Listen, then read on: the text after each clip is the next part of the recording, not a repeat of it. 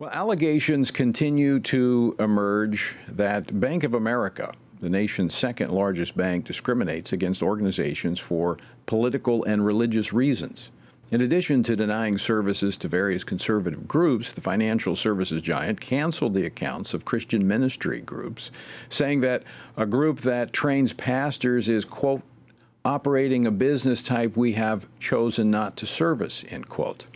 Well, in response, a coalition of attorneys general from 15 states have contacted Bank of America requesting a report about its policies and its practices, as well as demanding that it update its terms of service to state that it does not discriminate against customers for their religious or political views. Well, joining me now to discuss this is Kansas Attorney General Kris Kobach, who is leading this effort among the state attorneys general. General Kobach, welcome back to Washington Watch. Good to see you. Great to be with you. So, General, walk us through what the Bank of America has been doing and why this prompted you and 14 of your colleagues to take action.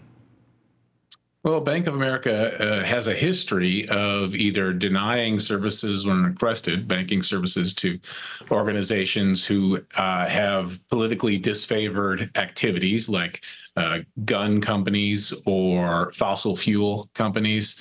And it also has a history of debanking customers that it already had. And there are some recent examples of this where Bank of America has taken away accounts, that is to say, closed accounts for Christian-based ministries.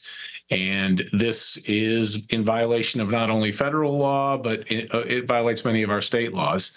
And of course, it's, ironically, for Bank of America, highly un-American. And it appears that this bank is not for all of America and that conservatives are not welcome, whether it be, conservative religious views or conservative political views.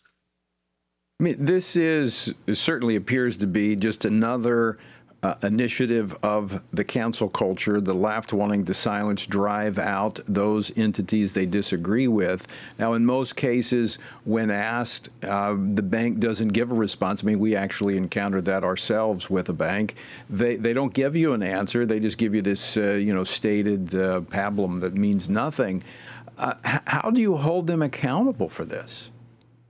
Well, it's a pattern or practice, right? And you're exactly right. When the bank takes away the account or debanks somebody or an organization, they don't say, "Oh, we've taken away these services because you have Christian activity or we don't like your political views." They just take it away, and if anything, give a very generic statement like, "Well, you don't meet our requirements for service," and something like that. But we do so when it happens in an individual instance, you might not know what's going on. But in the case of Bank of America, it's happened again and again and again, and there is a common thread here that the debanked individuals and entities are either Christian or conservative. And so this pattern or practice has not only gotten the attorneys general's attention, but also the attention of a House committee in Congress, and they've become somewhat notorious in this regard. You have given the Bank of America 30 days to respond to your letter that the 15 attorneys general sent. Do you expect to hear back from them? And if not, what action can you take? Well, I really don't know if they're going to respond or not. I hope that they do, and I hope they take this seriously because it's hurting them to become known as a bank that does this to its customers, to discriminate against a whole class of customers all across the country. And it also would behoove them to respond, because if they don't, then the next step would be each of the states involved would look at Bank of America, look at the instances of debanking that occurred in their states, and then look at the state laws that apply. Each of us has a slightly different state consumer protection act, but all of us have that.